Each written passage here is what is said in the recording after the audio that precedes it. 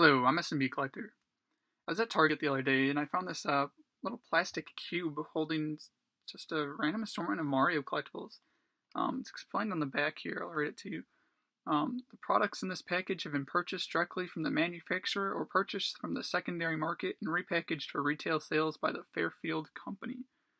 So I didn't even know it was legal to buy stuff off the secondary market and repackage it like this, but it says it's got 3 trading card fun packs, 3 foil cards, and 1 figure. So the fun packs and the foil cards are from Interplay, the new Super Mario Bros. Wii set they did. Here's one of the foils, Ludwig von Koopa.